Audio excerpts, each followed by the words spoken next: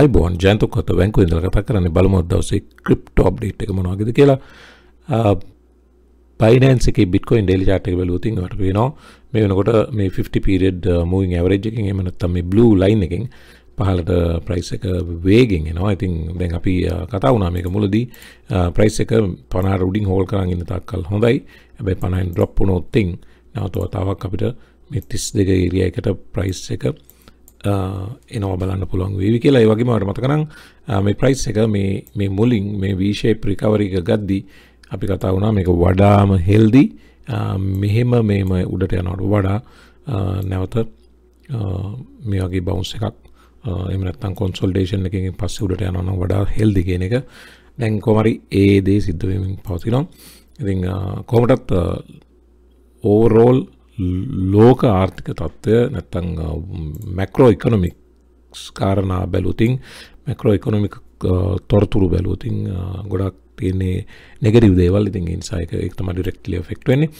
ඒ කෙසේ වෙතත් මේ වෙනකොට ප්‍රයිස් එක නැවත වේගෙන් බිට්කොයින් වල විතරක් නෙමෙයි ඕවරෝල් ක්‍රිප්ටෝ මාකට් එක සහ ස්ටොක් මාකට් එක ෆියුචර්ස් මාකට් එක මේ හැම එකක්ම පහළට එමින් තියෙන කාලේ live coin watch එකේ බැලුවොතින් අද මාකට් එක 3% down bitcoin 38362යි ethereum 2643යි 3% down ethereum 4% down bitcoin binance 4% down 380යි මේ වගේ ඔක්කොම පහළට වේගෙන් එනවා. ඉතින් ADA 793ටම ඇවිල්ලා තිනවා.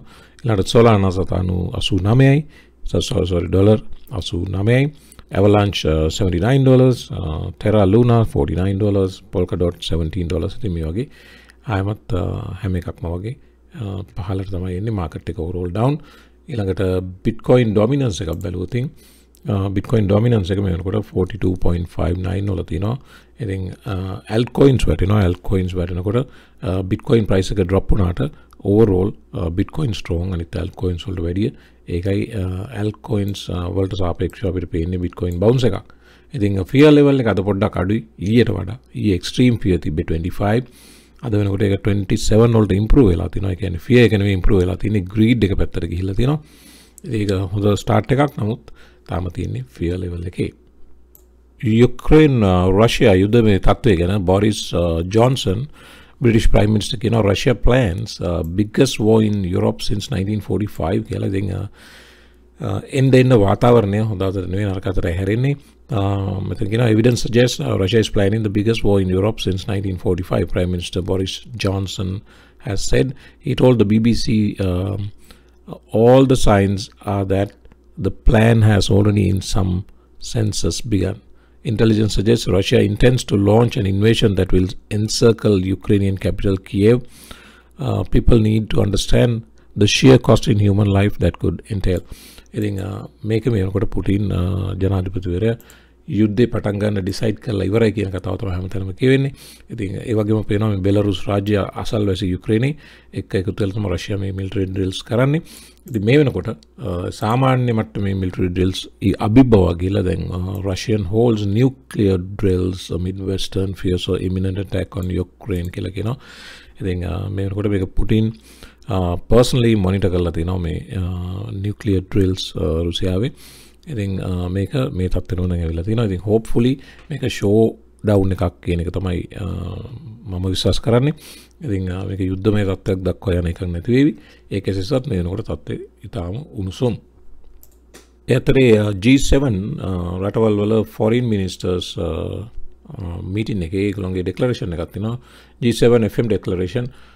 While we are ready to explore diplomatic solutions to address legitimate security concerns, Russia should in no doubt that any further military aggression against Ukraine will have massive consequences. කෙනෙක් ඉතින් යුද්ධමය තත්ත්වයකට ගෙනාවොත් මේක දරුණු ප්‍රතිඵල රුසියාවට අත්විඳින්න ලැබෙවි කියන එක. ඉතින් sanctions විතරක් නෙවෙයි යුක්‍රේන්ට යුද්ධමය ආධාර දෙන්න පවා ඇමරිකාව විශේෂම කියලා තිබ්බා අපි යුද්ධයට එන්න වෙන්නේ යුද්ධ කරන්න එන්නේ නැහැ රුසියාව එක්ක. නමුත් වෙනත් සියලු ආධාර යුක්‍රේන්ට දෙනවා කියන එක. ඉතින් මේක දැන් මහද්වීප ඒ කියන්නේ මේකට ඉන්වෝල්ව් වෙලා තියෙන සියලු රීජන්ස් ගණනාවක් මේකට දැන් ඉන්වෝල්ව් මේ හැමතැනම ටෙන්ෂන් එකක් ක්‍රියේට් කරන්න හේතු වෙලා තියෙනවා. ඉතින් මේ ටෙන්ෂන් එක ඩිරෙක්ට්ලි එෆෙක්ට් වෙනවා ස්ටොක් මාකට් එකට, ඩිරෙක්ට්ලි එෆෙක්ට් වෙනවා ක්‍රිප්ටෝ මාකට් එකට. මාකට් එකේ අන්සර්ටනිටි ටික මේ වෙනකොට ෆියර් එක, ඩවුට් එක, අන්සර්ටනිටි එක ඇවිල්ලා තියෙනවා. ඉතින් ඒක මේ ප්‍රයිස් වලුත් පැහැදිලිවම පේනවා. ක්‍රිප්ටෝ මාකට් එක විශේෂයෙන්ම බිට්කොයින් වලත් ඒ අන්සර්ටනිටි එක පැහැදිලිවම පේනවා. ඉතින් මේ ඩ්‍රොප් එක විතරක් නෙමෙයි ඊට පස්සේ මේ කොන්සොලිඩේෂන් එකකට යන්න ඉඩ තියෙනවා. මේ තත්ත්වේ වර්ධනය වුණොත් මාකට් එකේ ඩිරෙක්ෂන් එකක් නැතුව එක්ක කොන්සොලිඩේෂන් එකට යන්න ඉඩ තියෙනවා. නැත්නම් මේ 32 ලෙවල් වලින් පහළටවත් යන්න බැරි නෑ. ඒ ඔක්කොම තීරණය වෙන්නේ මේ ලෝක ආර්ථික තත්ත්වත් එක්ක. ඊට පස්සේ මේ වීඩියෝ එකට කලින් මම දාපු වීඩියෝ එකේ පොඩි වැරදීමක් තිබ්බ. ඒක නිවැරදි කරගෙන යමු. මම කතා කරපු altcoins වල එකක් තමයි මේ anchor protocol කියන්නේ. ඉතින් ඒකේ anchor protocol කියන්නේ මේක අතරම savings economy එකක්. මේකේ වාට ඔයාගේ liquidity provide කරලා ඔයාට stable coins වලින් save කරන්න පුළුවන්. ඊට පස්සේ ඒ staking වලට ඔයාට gain එකක් ගන්න පුළුවන්. 19.5 විතර gain එකක් හම්බ වෙනවා. anchor මේ තියෙන ඒගොල්ලන්ගේ dashboard එක මේකේ වාට earn කරන්න පුළුවන් 19.47%. ඊළඟට ඕනනම් අවශ්‍ය නම් borrow කරන්න පුළුවන් මේ වගේ services provide කරන network එකක්. ඉතින් මේක coin market cap එකේ බැලුවොත් rank එක 104 rank එක. ඉතින් chart එක විය යුතුව තිබ්බේ මෙන්න මේක anchor protocol chart එක. ඉතින් ඒකේ වාට පේනවා $7 විතර ඉඳලා price එක drop වුණා 1.70 විතර. ඩ්‍රොප් වෙලා මේ පහුගිය සති දෙකේ ආයමත් ස්ලෝලි රීගේන් කරා ඒ ඩ්‍රොප් එක. දැන් මේ වෙනකොට 2.20යි. හැබැයි මම වැරදීමකින් පෙන්නුවේ anchor protocol එකේ chart එක නෙමෙයි. වැරදීමකින් අපි ගත්තේ anchor network එකේ chart එක. anchor network එක කියන්නේ coin market cap එකේ බැලුවොත් 108 rank එක, අරක 104 rank එක. ඉතින් ළඟ තියෙන projects දෙකක් එකම නම තියෙන්නේ පටල ගන්න එපා. මේක anchor network එක. මේක හරියට වඩා වෙනස්. මේක web 3.0 services provide කරන network එකක්. වගේම මේකේ staking තියෙනවා. ඒ වගේම මේක DeFi web 3.0 DeFi දෙකම එකට connect කරපු solutions provide කරන මේක multi chain foundation එකක් කියලා කියන්නේ services provide කරන network එකක්. මේ anchor protocol එකත් ඔයා මොනිටර් කරලා කිසිම වරදක් නැහැ. දැන් මේ chart එකක් බලන මේක සෑහෙන drop වෙලා තිනවා. 720 ගණන් වල 706ට. හැබැයි අපිට කතා කරන්න උවමනාව තිබෙන්නේ මේක. මේකේ පොඩි recovery එකක් ගත්තට තාම recovery confirm නැහැ. දැම්මම entry එකක් ගන්න එපා. අපි තව මොනිටර් කරමු. මේක තව 2.20යි 2.29යි. තව 15ටවත් එන්න අවස්ථාවක් තියෙනවා. ඉදිරියේදී හොඳ entry opportunity එකක් ගමු. එතකන් මේක මොනිටර් කරන්න. ඉතින් thank you මේක දැකපු ගමන් අපේ අය මේ නිවැරදි කිරීම කරා. ඒ හැමදෙනාටම ස්තුතියි. ඔන්න අපි වීඩියෝ එකේ මේ නිවැරදි කිරීම කරා. වීඩියෝ එක කලින් එක බැලුවා නම් මෙන්න මේ chart එක තමයි නිවැරදි chart එක. anchor network එක නෙවෙයි. හැබැයි anchor network එකත් මොනිටර් කරන්න. ඒකත් higher ranking project එකක් සහ ගොඩක් web 3.0 solutions දෙන provide කරන network එක නිසා ඒකත් මොනිටර් කරලා කම නැහැ. නමුත් මට කියන්න අවශ්‍යතාවය තිබ්බේ මෙන්න මේ anchor protocol එක ගැන. Bitcoin mining කියන්නේ ලෝකයේ බලශක්ති අර්බුදයක් ක්‍රියේට් කරන්න පුළුවන් තරම් හැකියාවක් තියෙන project එකක් කියන එක අපි දන්නවා. ඉතින් Bitcoin mining farm එකක් මේ අලුතෙන්ම ක්‍රියේට් කරපු ප්‍රශ්නයක්. මෙතිනේ Hardin coal plant කියන්නේ southern Montana වල තිබ්බ මිය යන්න ආසන්නව තිබ්බ බංකොලොත් වෙන ආසන්නව තිබ්බ project එකක්. නමුත් Marathon Digital ඔයා දන්නවා mining farm එක. ඒ company එක විසින් මේ power plant එක coal plant එක අරන් තිනවා. අරගෙන අපහුව එක revive කරලා ඒකේ විදුලිය බලය use කරලා mining farm එක establish කරලා දෙනවා run කරන්න. දැන් ආයෙමත් මේ ගල්ලංගුරු බලාගාරය නිසා නැවතත් ප්‍රදේශයේ පරිසරය හානි වීම තියෙනවා. excessive carbon dioxide වායුවට මුසු කරනවා. ඒ හරහා පරිසරයේ දැවන්ත විදිහට දූෂණය වීම පවතිනවා කියලා නැවත ඔන්න environmental concern එකක් ඇවිල්ලා තියෙනවා. මෙතින් as Hardin plant powered Bitcoin mining emissions spiked කියලා තියෙනවා. මේ තින්නේ පෞද්ගලික කාලේ reports. පෞද්ගලික කාලේ emissions මේ වගේ දැවන්ත විදිහට තිබිලා මේ plant එකේ operations බහගෙන යන කාලේ emissions අඩු වෙලා තිබිලා එකවර 2021 වෙනස ඔයාලට පේනවා. මේ 21 කාර්තු 3ක අවසාන කාර්තුවේ තොරතුරු නැතුවත් මෙතන Q4 data missing කියලා දාලා තිනවා. ඒ මාස 9ක තොරතුරු එක්ක බලපුවම ඔයාලට පේනවා මේ plant transitioned to power Bitcoin mining in 2021. ඊළඟට boiler operating days මේ පහුගිය කාලෙම boiler operating days අවුරුද්දකට දින 50යි 100යි වගේ තිබිලා තියෙනවා. හැබැයි මේක පටන් ගත්තට පස්සේ දින 250ක් ආසන්න දින ගානක් රන් කරලා තිනවා මේ coal plant එක. ඒ හරහා මේ සිද්ධ වෙලා තියෙන දැවන්ත පරිසර හානිය. ඉතින් අද දන්නවා Bitcoin mining farm එක මුළු නෝර්වේ රටම තම අවශ්‍ය විදුලියට වඩා විදුලියක් වැය වෙනවා Bitcoin mine කරන්න. ඉතින් ඒ වගේ දැවන්ත හානියක් සිද්ධ වෙනවා. මේ ඡායාරූපේ පේනවා වගේ දැවන්ත මැෂින් තෝගයක් රන් කරන්න මේ එක පැනල් එකක් විතරයි. මේ වගේ පැනල් 40 50 100 තියෙන පුළුවන් එක ෆාම් එකක් ඇතුළේ. ඉතින් මේ වගේ දැවන්ත මැෂින් තෝගයක් රන් කරන්න අවශ්‍ය විදුලිය. ඉතින් මේ නිසාම තමයි Elon Musk පවා Bitcoin අයින් කරේ Tesla. Bitcoin accept කරා ඊට පස්සේ drop කරේත් මේ හේතුව නිසාමයි තාම accept කරෙත් නැත්තේ. ඉතින් දැන් Shark Tank Kevin O'Leary මෙතන මේ කියන කතාව Kevin O'Leary expects Bitcoin to appreciate dramatically in 2 to 3 years කියලා මෙතන කියනවා Kevin O'Leary. හැබැයි Kevin O'Leary මේක කියනවා වගේම තව කතාවක් මේ පහළදී කියනවා. ඒ කියනවා මේ ESG කියන කතාව. ESG අපි එතන පොඩ්ඩක් හොයාගමු ESG කියන එක මොකක්ද කියලා.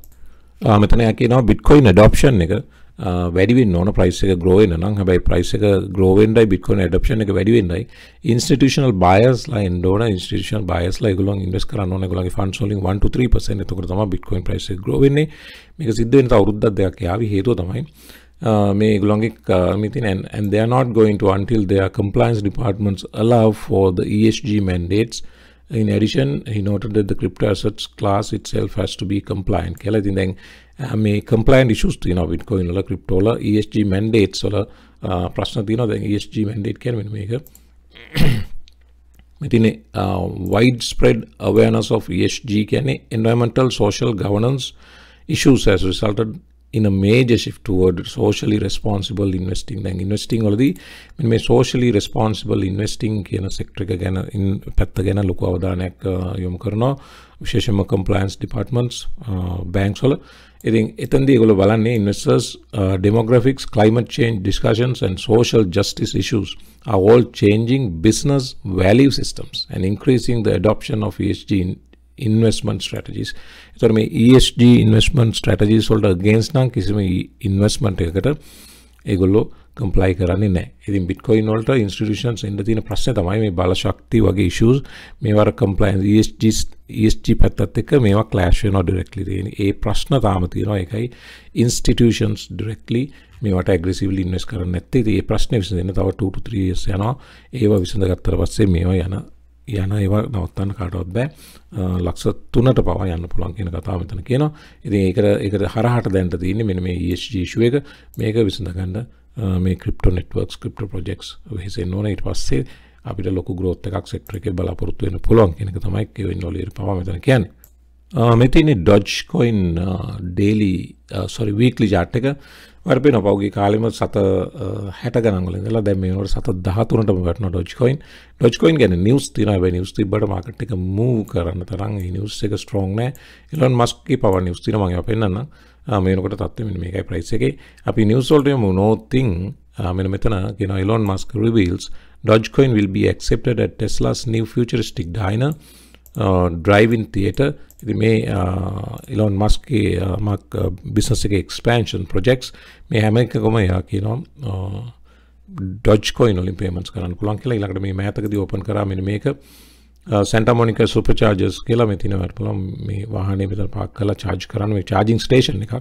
ඒ charging station එක open කරනවත් එකම මෙතන Elon Musk දාලා තිබ්බා. And of course you can pay in Doge කියලා.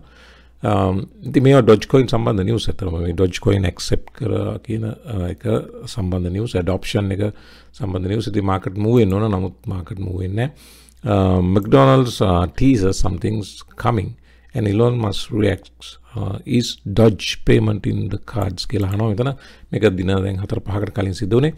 ඉතින් McDonald's මෙන්න මේක Twitter message එක දැම්මා. මේකේ පොඩි ඉංගියක් තියෙනවා Dogecoin acceptance එක. ඔයාලට මතක නම් පහුගිය කාලේ Elon Musk කිව්වා McDonald's Dogecoin accept කරොත් මම McDonald's එකට ඇවිල්ලා happy meal එකක් කනවා කියලා. ඉතින් ඒකට response එකක් විදිහට දෙපැත්තෙම Twitter messages ගියා. ඉතින් මේක තමයි අලුත් මේක අහනවා Elon Musk is Doge payment in the cards කියලා. තාම ඒකට response එකක් නැහැ. බලමු ඉදිරියේදී McDonald's ගොඩක් කලාවට Dogecoin accept කරන්න ඉඩ තියෙනවා. Shiba Inu chart එක තමයි තියෙන්නේ. Shiba Inu weekly chart එක. Shiba Inu price එක drop වුණාට Shiba Inu whales dip buy කරමින් තියෙනවා. ඉතින් මේක ඉදිරි කාලයකදී aggressive altcoin move එකක් එක්ක පැහැදිලිවම move වෙන්න නියමිතයි. meme tokens අතර ජනප්‍රියම token එක විශේෂයෙන්ම whales අතර Shiba Inu Dogecoin වලට වඩා ඒ බව තහවුරු කරන news ඕන තරම් තියෙනවා. මම පෙන්නන්නම්. මේ තියෙන්නේ දෙසැම්බර් මාසේ news එකක්. Shiba Inu spiked 13% after crypto whale bought 4 trillion of the meme tokens. 4 trillion අරන් තියෙනවා meme tokens. ඊළඟට බැලුවොත් මෙන්න මේක අලුත් news එකක්. මේක මීට දවස් සතියකට කලින් news එකක් 14 වෙනිදා පෙබරවාරි. Dogecoin bites the dust as Binance Smart Chain whale scoop up 140 billion Shiba Inu. Binance Smart Chain whales la 140 million worth of Shiba Inu aran තියෙනවා. The top 1,000 large wallet investors on the Binance Smart Chain have purchased 140 billion Shiba Inu tokens. After the last purchase, Shiba Inu is the largest altcoin holding for whales on the Binance Smart Chain. මේනකොට whales ලා hold කරන ලොකුම holding එක තියෙන්නේ වෙන Dogecoin වගේ කිසිම එකක නෙමෙයි. Binance Smart Chain එකේ බැලුවොත් Shiba Inu වල තියෙන්නේ. ඒ වගේම Shiba Inu වල larger community support එකක් තියෙනවා. ඔය බැලුවොත් Twitter handle එකට ගිහිල්ලා මෙතන මේ තියෙන official Twitter page එක ගුලන්ගේ මේනොට 2.8 million followers ලා ඉන්නවා Shiba Inuට. ඉතින් මේක massive community support එකක්. ඉතින් ඒ නිසා අපිට පැහැදිලිවම පේනවා මේකේ ඉන්න whales ලා විතරක් නෙවෙයි මේකේ retail trader community එක ඉන්නවා. ඒ වගේම whales ලාගේ මේ වගේ activities අපිට පේන්න තියෙනවා. ඉතින් එතකොට පැහැදිලිව පේනවා මේක overall support එකක් තියෙන project එකක්. ඉතින් උදුරු දිනකදී markets turn වෙනකොට මේවා aggressively move වෙන්න ගොඩක් අවස්ථාව තියෙනවා. මෙන්න Binance එකේ අලුත්ම news එක. Crypto exchange Binance joins expert center at Russian Banks Association කියලා. ඉතින් මේකේ Russian bank වලට අවශ්‍ය crypto expertise එක දෙන්න Binance සම්බන්ධ වෙලා තිනවා. Digital asset exchange Binance has become the first crypto company to support the Association of Banks of Russia in efforts to devoted regulating the country's growing cryptocurrency market. දැන් මේනකොට රුසියාව ඇතුලේ බෑන් කිරීමක් සිදු වෙන එක confirm regulate කිරීමක් සිදු වෙන්නේ. හැබැයි regulate කිරීම අතරේ ඒක මැද්දේ ලොකු යුද්ධයක් යනවා central bank එකයි finance ministry එක අතර මේ දින ඒව ස්ථාවර කරන news. Russian crypto consensus collapses into utter chaos as finance ministry central bank presents rival bills. දැන් අරගොල්ලෝ එකක් කියනවා එක bill එකක් පනතක් දාලා තිනවා කෙටුම්පතක් මෙහෙමයි වෙන්න ඕනේ කියලා central bank එකෙන් තව එකක් දාලා තිනවා එහෙම නෙමෙයි මෙහෙමයි වෙන්න ඕනේ කියලා. දැන් මේ දෙකලෝ ලොකු clash එකක ඉන්නේ. ඒ අතරතුර බැංකු වලට අවශ්‍ය එක්ස්පර්ටිස් එක දෙන්න Binance ඉදිරිපත් වෙලා තිනවා. මේගොල්ලෝ යම් සමතුලිත තත්ත්වයකට ඉදිරියේදී එවි. ඉතින් ඒ අතරේ මෙන්න overall environment එක grow කරන්න Binance වගේ ආයතනයක් ඉදිරිපත් වීම ලොකු රුසියාවේ regulations වලට ලොකු ශක්තියක් වෙවි definitely. ඉතින් මේක තමයි අලුත්ම development එක crypto පැත්තෙන් රුසියාව ඇතුලේ. World of Statistics දාපු Twitter content එකක් මේක මම හිතුවා ඔයගලන්ට පෙන්නන්න ඕනේ කියලා. Top 10 countries with the most cryptocurrency holders කියලා දැන් මේක අපි මෙන්න මේ වගේ කරෝතින් විශාල කරෝතින් මේකේ අංකයකට ඉන්නවා top 10 countries with the most cryptocurrency holders. අංකයකට ඉන්දියාවේ ඉන්නේ මිලියන 100ක් ජනතාව crypto hold කරනවා. total population එකෙන් percentage එකක් විදිහට බැලුවොත් 7%යි. එහෙම බැලුවොත් percentage එකක් විදිහට population එකෙන් වැඩිම ජනතාවක් percentage එකක් hold කරන්නේ cryptocurrency යුක්‍රේනය ඇතුලේ 100 ජනතාවගෙන් 12.73ක් යුක්‍රේනයේ crypto hold කරනවා. percentage එකක් විදිහට යුක්‍රේනය leading top 10 වල ඊළඟට ජනතාව number එකක් විදිහට බලපුවම ඉන්දියාව leading top 10 වල ඉතින් India 100 million people, USA 27 million, Russia 17 million, ඊළඟට Nigeria, Brazil, Pakistan, Indonesia, Vietnam, Ukraine, Kenya. ඉතින් මේකේ පේනවාට දියුණු රටවලට වඩා දියුණු වෙමින් පවතින රටවල crypto adoption එක වේගින් සිද්ධ වෙනවා කියන එක. දැන් මේකේ USA විතරයි අපිට දියුණු රටවල් කියන ගණයට දාන්න පුළුවන්. අනිත් ඒ ඔක්කොම දියුණු වෙමින් පවතින රටවල් ගණයට අයිති වෙන්නේ. ඒ ඔක්කොම මෙතන 10න් එකයි ඉන්නේ දියුණු රටවල් කාණ්ඩේ. අනිත් 9ම අනිත් කාණ්ඩේ. ඉතින් ඒකෙන් පේන අපිට විශේෂයෙන්ම අප්‍රිකාව, ආසියාව, අග්නිදිග ආසියාව රටවල්, රුසියාව, ඊළඟට දකුණු ඇමරිකාව වගේ රටවල් තමයි වේගින් crypto adoption එක ගන්නෙ. ඉතින් මේකයි ඉන්ෆ්ලේෂන් එකයි අතරත් යම් සම්බන්ධයක් තියෙනවා. ඒක දීර්ඝව ඇනලයිස් කරොත් එහෙනම් අපිට ඒක ඒ විදිහට විග්‍රහ කරන්නත් පුළුවනි. ඒක සිරතත් මෙන්න මිලියන 100ක් ඉන්නවා ඉන්දියාවේ මේ වෙනකොට ක්‍රිප්ටෝ අයිති මිනිස්සු. Lightning network එක කියන්නේ Bitcoin layer 1 එක උඩ දුවන layer 2 protocol එකක්. මේක payments වලට use කරන්නේ මේ Lightning network එක හරහා. Payments, faster payments, ඊළඟට low cost payments, cross border payments කරන්න පුළුවන් අවශ්‍යතාව පහසුකම් දීලා තිනවා. මේකේ ඒගොල්ලන්ගේ වෙබ්සයිට් එකේම තියෙනවා. The Lightning network is a new protocol layer built on top of Bitcoin. It uses cutting edge smart contracting to achieve faster than Visa transaction throughput while retaining the peer-to-peer nature of the Bitcoin protocol. එතකොට මේකේ peer-to-peer transactions කරන්න පුළුවන්. ඒ වගේම faster. Visa credit card එකකින් කරන transaction එකට වඩා වේගයෙන් මේකේ transaction එක තමයි Lightning කියලා කියන්නේ. කරන්න පුළුවන් සහ cost එකත් අඩුයි. Bitcoin network එක use කරාට Bitcoin එක උඩ යන එකක්. මේක layer 2 එකක්. ඉතින් layer 2 එකක් නිසා තමයි මේක Lightning network එක විදිහට වෙනම ඔපරේට් වෙන්නේ. මම මේක කියන්න හේතුව මේක නිකන් ෆෝන් එකෙන් ෆෝන් එකට data transfer එකක් වෙනවා වගේ හරි සරලව සිද්ධ වෙන දෙයක්. ඒකේ පොඩි වීඩියෝ එකක් තියෙනවා. මම ඒ වීඩියෝ ක්ලිප් එක ඔයාලට පෙන්නනම්. ඒතර ඔයාලට idea එකක් එනවා මේ කොච්චර පහසු වැඩක්ද කියන එක. මෙතින් මේක Bitcoin archive Twitter content creator දාපු එකක්. එතකොට පෙන්නනවා ඔයාලට merchant මේ වාඩි වෙලා ඉන්න කෙනා තමයි merchant නැත්නම් මේ කාන්තාව. එතකොට මේ පාරිභෝගිකයා customer එයාගේ ෆෝන් එකෙන් payment transfer කරනවා. ඊට පස්සේ දෙන්නගෙම phones වලට අර green right mark එක එනවා. බලන්න එයාගේ අර QR code එක scan කරපුවම payment එක transfer වුණා කියලා confirm වෙනවා customer ගේ. ඊළඟට receive කරා කියලා confirm වෙනවා merchant ගේ. හරිම පහසුයි. එතකොට Lightning network එකේ මේක Bitcoin transaction එකක්. Bitcoin network එක use කරලා කරන transaction එකක්. මේක Lightning fast payments වලට Bitcoin directly Bitcoin layer 1 එක use කරොත් එහෙම transaction speed එක හරිම අඩුයි. ඉතින් Lightning එකේ වේගවත් transaction එකක් කරන්න පුළුවන්. මේක දැන් විශේෂයෙන්ම Shiba කියලා wallet එකක් තියෙනවා. ඒක use කරනවා El Salvador. ඒකත් මේ හා සමාන transactions කරන්න පුළුවන්. මේක ඇවිල්ලා Lightning network එක මේක ඕන රටකට පහසුවෙන්ම use කරන්න පුළුවන්. ඒතකොට විදේශයේ සේවය කරන අයට පුළුවනි Bitcoin වලින් සල්ලි එවන්න ඒ අදාළ රටේ අයට. ඊට පස්සේ ඒ අයට පුළුවන් Bitcoin volatile කාලෙට stable coin වලට convert කරලා සල්ලි ටික තියාගන්න wallet එක ඇතුලේ. එහෙම නැත්නම් Bitcoin වලින්ම payments කරන්න පුළුවන් merchants ලට. මේ වගේ පහසුකම් ලෝකයේ ඉදිරියට යද්දී මේ වගේ දේවල් ඉතාම ශීඝ්‍රයෙන් ඉදිරියට වර්ධනය වෙවි. ඉතින් මේ ඒවයි පෙර නිමිති. මේ sentiment chart එක බලන්න. මේක දාලා තියෙන්නේ Bitcoin chart එකක්.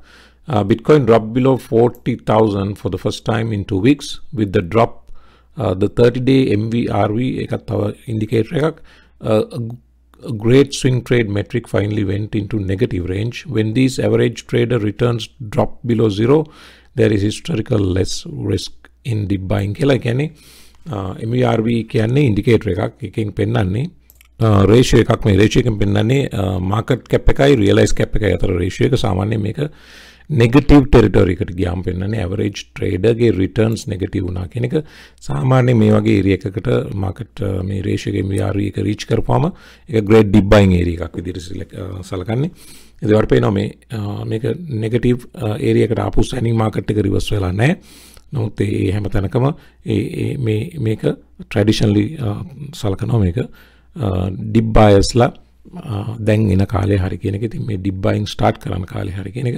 නමුත් මේ territory එකට ඇවිල්ලා කාලයකට පස්සේ තමයි market reverse වෙලා තියෙන්නේ. නමුත් මේක traditionally deep buying area එකක්. Cardano daily chart එක තමයි වට මේ පේන්නේ. weekly chart එක. price එක මේකට 793ටම වැටලා තිනවා. මේක ඉදිරියේදී තව පහළට එන්නත් ගොඩක් දුරට ඉඳී තිනවා. හැබැයි මතක තියාගන්න Cardano සීග්‍රෙන් growing පවතින project එකක්. දැන් මේ වෙනකොට ගොඩක් Cardano සම්බන්ධ news තියෙනවා. මේ එකක් ඒ වගේ Cardano creator Charles Hoskinson reveals a really cool upcoming project. මේ upcoming cool project එක තමයි peer to peer network එකක් introduce කරන්න යනවා. stable coin project එකක්. එතකොට මේ හරහා lend කරන්න පුළුවන් crypto lending.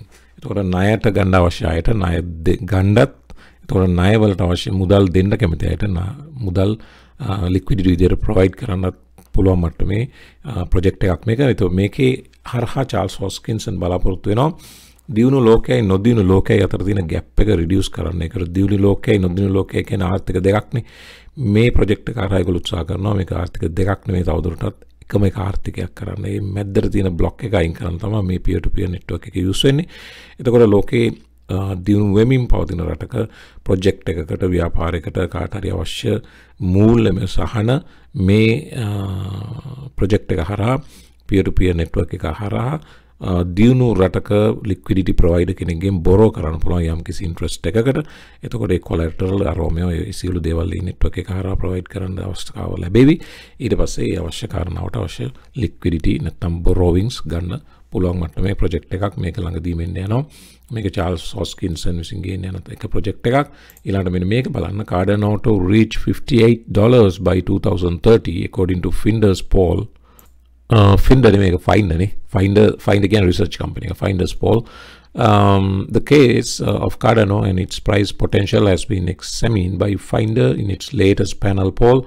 According to the opinion of the analysts consulted, may Finder karla tine analysts la wo use kala karapu research ekake analysts lage prediction එක තමයි දීලා තින්නේ. ඒක හරහා analysts ලා predict කරනවා 2030 වෙනකොට $58කට මේක රීච් කරන්න පුළුවන් කියන එක සහ මේ අවුරුදු අවසානයේ 2.72ට රීච් කරන්න පුළුවන් පොටෙන්ෂල් එක කාඩනෝට තියෙනවා කියන එක දැන් බැලුවොත් ඒවට හිතා ගන්න බෑ. ඒක දැන් 93යි තාමත් ඩවුන් ට්‍රෙන්ඩින් මේක 40ට වැටුණොත් පුදුම වෙන්නත් එපා. ඒ තරමට වීක් මේ වෙනකොට මේ තියෙන 42 ඒරියා එක තමයි සපෝට් එක.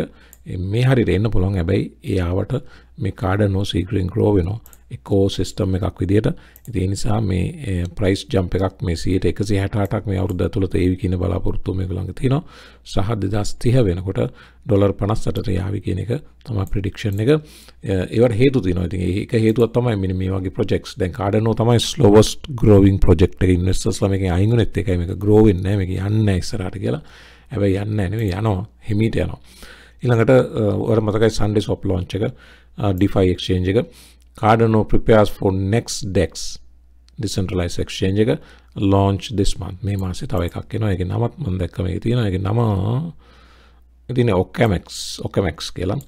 The project which grabbed eyeballs was OKMX, a decentralized exchange that has been prepared for a launch this month. අපි ගියොත් මෙන්න මෙතනට මේ තියෙන DeFi ලාම එකේවා Cardano select කරොත් මේ වෙනකොට මේ තියෙන Cardano එකේ decentralized exchanges, finance projects. ඒක අංක කරන්නේ Sunday swap ඊළඟට mostly swap ඉන්නවා. DEX Pro, V Finance, MELD මෙන්න මේ ටික තියෙන. ඉතින් මේවා අතරට තමයි OKMX එන්නේ යන්නේ. ඉතින් මේ වෙනකොට total value locked 122 million තියෙන්නේ. මේකත් ලොකු ප්‍රශ්නයක් අතරම. දැන් Cardano එකේ මේ total value locked එක grow නැහැ වෙනත් projects එක බලපුවම මේක නිකන් million 122යි. අපි දැන් වෙන project එකකට ගියොත් Ethereum වගේ බිලියන 113ක් දැන් Cardano ඉන්නේ Ethereum kill කරන්නනේ. Ethereum killer කෙනෙක් කියලා කියන්නේ දායක මිලියන 122යි මේක බිලියන 113යි. Terra Luna බැලුවොත් එහම බිලියන 15යි. ඊළඟට Binance Smart Chain බැලුවොත් බිලියන 12යි. ඉතින් මේ වගේ එක Cardano බලපුවම මිලියන 122ක් නිකන් ළඟින්වත් තියන්න බැරි නම්බර එකක්. ඒ total value lock grow නොවීමත් ලොකු ප්‍රශ්නයක් පහුගිය කාලේ. ඇයි Cardano මේක grow නොවෙන්නේ? ඒක තමයි මේ price drop එකකට හේතු උනේ. ඉතින් ඒ කෙසේ වෙතත් Cardano ecosystem එක grow වෙමින් යනවා. ඉතින් ඒ හරහා ඉදිරියේදී මේක තව දේවල් මේකට add වීම හරහා මේකට investor traction එක එන්න පුළුවන්. මේ article එක මේ තියෙන here are the 11 ways Cardano is planning to scale in 2022 කියන එක මේ article එක හොයාගෙන කියවන්න. මේක ගොඩක් විස්තර තියෙනවා මට කියවන්න බෑ. මේ කාරණා 11ක් Cardano grow වෙන්න 2022 කාරණා 11ක් Cardano අවධානය යොමු කරලා තියෙනවා. ඒ කාරණා 11 මේක විස්තර කරනවා. මම එකකින් යන්නේ. ඔයා මේක හොයාගෙන කියවන්න. ඒ හරහා ඔයාට idea එකක් ගන්න පුළුවන්. Cardano ගේ plan එක මේ අවුරුද්දේ grow වෙන්න තියෙනවා. මේ තියෙන Cardano ගැනම තියෙන තව prediction එකක්. Crypto experts bet on Cardano to surpass $8 by the end of 2025. ඊළඟ මේක බලන්න comparison එකක් comparing Cardano, Bitcoin and Ethereum. මේකේ තියෙන features ටික මේ තියෙන energy consumption එක විදිහට බැලුවොත් terawatts වලින් දාලා තියෙන්නේ 0.352.0 Bitcoin බැලුවොත් 77.78 terawatts ඊළඟ Ethereum 14. ඒ වගේ ගණන් තියෙනකොට Cardano 0.352 lowest number එක. transaction fee පැත්තෙන් බැලුවොත් මේ තියෙන වරන් ඇතුලේ dollar number එක Ethereum $20යි Bitcoin $20යි Cardano 721යි. scalability පැත්තෙන් බැලුවොත් slow adoption of the lightning network කියලා දාලා තියෙනවා. Bitcoin එකට work in progress for 4 years අවුරුදු 4ක් තිස්සේ මේක scalability සම්බන්ධයෙන් Ethereum වැඩ කරනවා. Cardano වල කියනවා supported by the core consensus protocol. ඊළඟට මේ වගේ කාරණා කීපයක් මේ formal verification, transaction confirmation time තප්පර 60යි Cardano, විනාඩි 30යි Bitcoin, තප්පර 39යි Ethereum. ඊළඟට smart contract supported, Cardano supported, Bitcoin වල නැහැ, Ethereum supported. NFT Cardano වල තියෙනවා දැන්, Bitcoin නැහැ, Ethereum available. ඉතින් මේ වගේ comparison එකක්. ඉතින් මේ හරහා බැලුවොත් overall ඔයාලට පේනවා අනිත් ඒවාට වඩා Cardano ඉදිරියෙන් ඉන්නවා කියන කාරණේ. ගොඩක් දේවල් කතා කරපු නිසා මෙන්න මේකත් බලාගෙන වීඩියෝ එක හමාර කරමු. චාලි මුංග කියන්නේ ඔයා දන්නවා Berkshire Hathaway company එකේ deputy chairman අංක 1ට ඉන්නේ Warren Buffett, මෙයා දෙවෙනියා. එයා කියනවා I am proud for not investing in crypto කියලා එයා කියලා තියෙනවා එයාගේ statement එක. එතකොට comparison එකක් තියෙනවා Berkshire Hathaway company එකේ 5 year growth එකයි Ethereum වල 5 year growth එකයි Bitcoin වල 5 year growth එකයි numbers විදිහට දාලා තිනවා. මේ altcoin daily content creator ගේ දාපු Twitter content එකක් මම මේ පෙන්නන්නේ. එතකොට පහුගිය අවුරුදු 5 Berkshire Hathaway අවුරුදු 5 growth එක මේ චාලි මුංගගේ company එක 87යි. Ethereum වල අවුරුදු 5 growth එක 23847යි. Bitcoin වල අවුරුදු 5 growth එක 4167යි. ඉතින් චාලි මුංගගේ Berkshire Hathaway company එක 87ක් ගන්නකොට Ethereum 23000යි, Bitcoin 4000යි. හැබැයි චාලි මුංග මෙතන කියනවා I am proud for not investing in crypto කියලා. ඉතින් මේක කවුද හරි කවුද වැරදි කියන එක හිතන්න ඒ ප්‍රශ්නේ ඔයාට බාරයි. මම ඉතින් වීඩියෝ එක මෙතනින් හමාර කරන්නම්. ගොඩක් දේවල් අද සුපුරුදු විදිහට කතා කරා. විනාඩි 33ක් විතර 34කට කිට්ටු වෙන්න ගියා. සුපුරුදු විදිහට වීඩියෝ එකට ලයික් එකක් දාන්න අමතක කරන්න එපා. channel එක subscribe කරලා bell icon එක click කරන්න. හැමෝම ආයෙමත් අලුත් වීඩියෝ එකකින් එක්ක සුබ දවසක්.